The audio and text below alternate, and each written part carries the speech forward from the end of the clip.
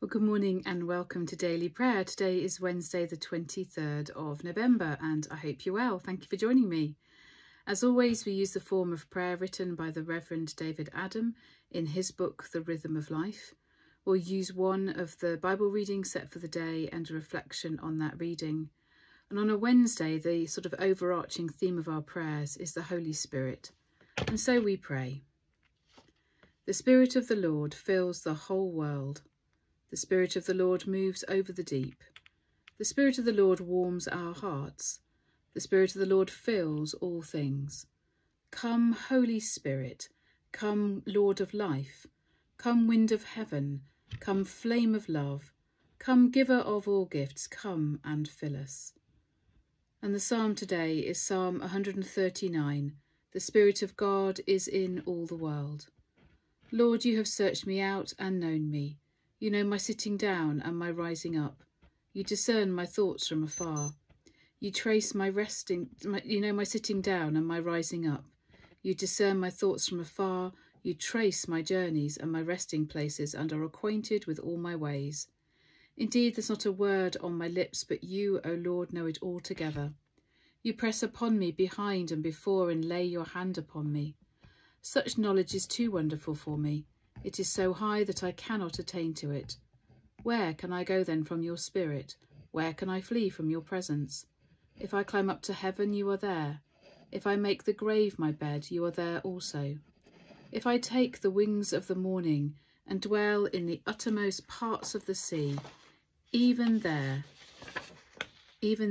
your hand will lead me, and your right hand hold me fast. If I say, surely the darkness will cover me, and the light around me turn to night, darkness is not dark to you. The night is as bright as the day. Darkness and light to you are both alike. For you yourself created my inmost parts. You knit me together in my mother's womb. I will thank you because I am marvellously made. Your works are wonderful and I know it well. The Spirit of God is in all the world. And today we return to the book of Revelation, and we're in chapter 16, beginning at the first verse. Revelation chapter 16. The words of John. Then I heard a loud voice from the temple saying to the 7 angels, Go, pour out the 7 bowls of God's wrath on the earth. The first angel went and poured out his bowl on the land, and ugly festering sores broke out on the people who had the mark of the beast and worshipped its image. The second angel poured out his bowl on the sea, and it turned into blood like that of a dead person, and every living thing in the sea died. The third angel poured out his bowl on the rivers and springs of water, and they became blood.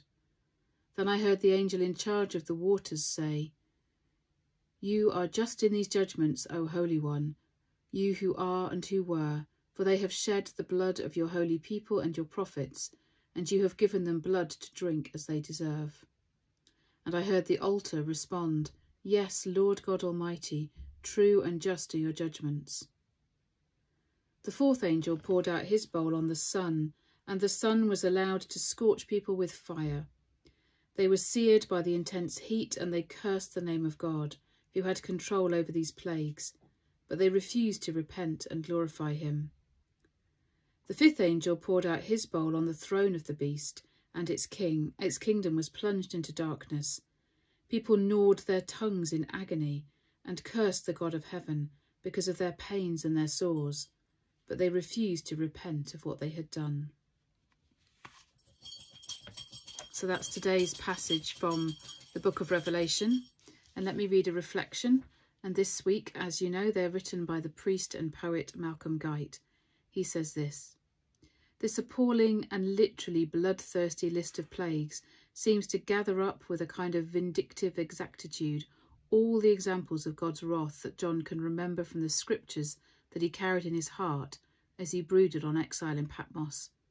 Chief among these are, of course, the 10 plagues on Egypt that he would have recited as a child at Passover, but he adds a few of his own for good measure, and also returns to the ones he'd listed earlier in Revelation at the sounding of the 7 trumpets.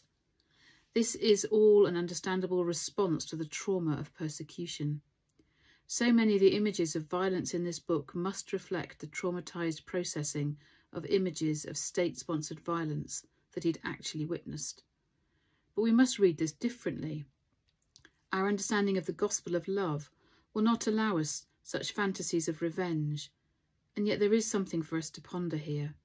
The plagues in this passage result from human wickedness, and in John's vision people discover that as a result of their own actions, the world has changed around them and become hostile and unlivable.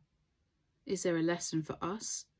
These images of scorching heat, of fouled waters, of rampant disease seem to reflect to us, as in a dark mirror, some of the consequences of our own environmental degradation. It may not be too late to repent. So another salutary message from that reflection and that pondering and our response to the environmental crisis. And so we turn to prayer and we begin with the collect for this week.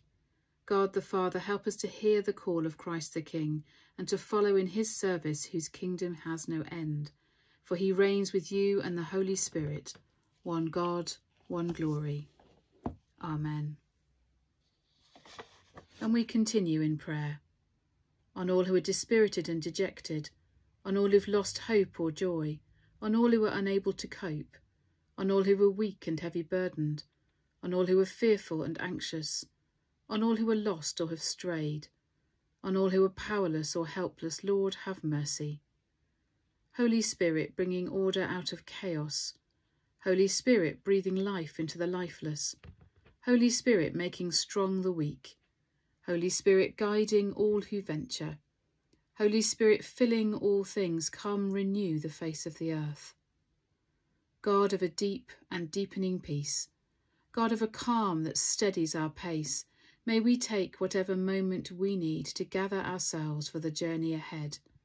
May we feel the rock of your presence beneath us, the assurance of shelter you provide in embrace, and the promise of company gathered close by your Spirit, so that as we approach the unknown ahead, we may remember a strength that can never give way. Amen. And we pray together as Jesus taught us. Our Father in heaven, hallowed be your name. Your kingdom come, your will be done on earth as in heaven. Give us today our daily bread. Forgive us our sins as we forgive those who sin against us. Lead us not into temptation, but deliver us from evil. For the kingdom, the power and the glory are yours, now and forever.